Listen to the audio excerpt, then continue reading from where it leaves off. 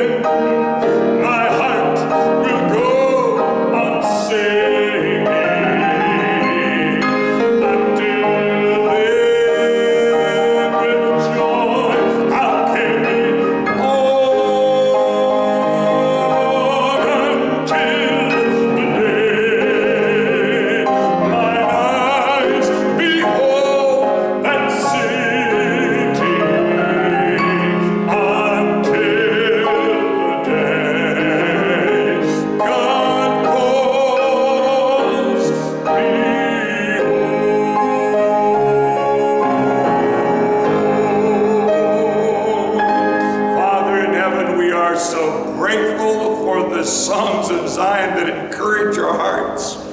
We know you hold tomorrow, and we're holding to your hand. So until then, we're going to go on singing. We're going to keep on trusting.